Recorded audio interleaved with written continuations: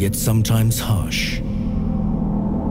In its harshness, there is a stark beauty, a poignant reminder that that which was given to us must be cherished. We are the keepers of this earth, of the beasts that dwell upon it, and of all that flourishes on it. These were divine words in the beginning.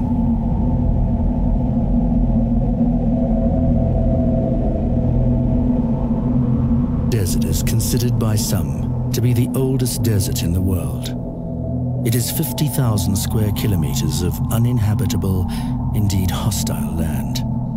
And it is expanding. Each day the shifting dunes consume more and more of the habitable land bordering it.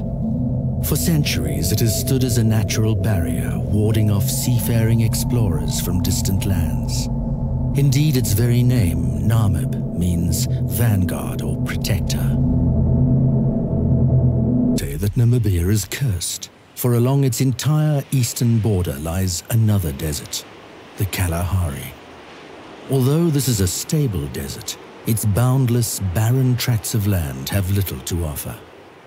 Situated between the Kalahari and the Namib deserts is an arid tract of land that too offers little. It is a dry land with sparse and unpredictable rainfall. A mere 600 millimeters of rain falls throughout the year, and with temperature is meager and the soils poor.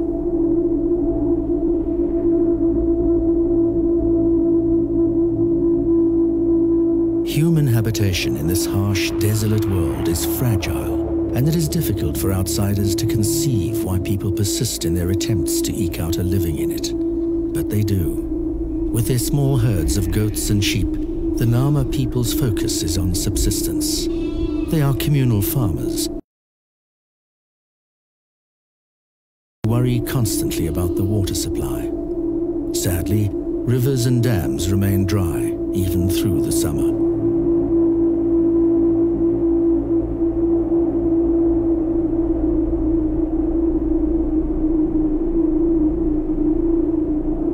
Today, this land, which is already barely able to support human habitation, is becoming more desolate.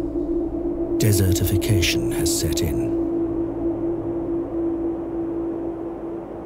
Desertification is loss of productivity based on land degradation in arid, semi-arid, and dry subhumid lands. The immediate effects of desertification would be decrease in the livelihoods of the people depending on the land. For instance, a goat farmer that has his herd that can't sort of sustain itself, he would lose out in the productivity of that herd.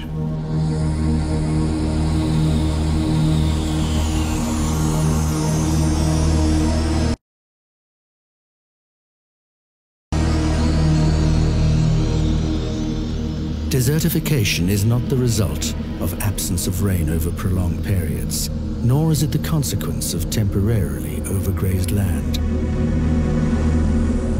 It is an almost irreversible process during which a well-vegetated area is transformed into a wasteland no longer able to respond to rainfall in the normal manner. Southern Namibia is particularly prone to desertification. But it is only when a catalyst is introduced that desertification begins to ravage the land. Well, there's two aspects. Climate change is one thing that has been mentioned, but it's actions of people, which is the primary issue. Man's overstocking of the land and overgrazing are the most obvious factors.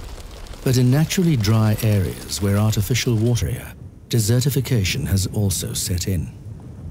When all available vegetation has been consumed by the animals and seeds disappear from the soil, rainfall brings with it only the erosion of the trampled ground.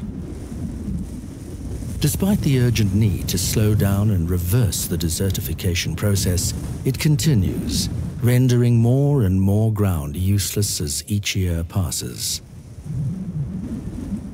Repairing the damage is going to take generations.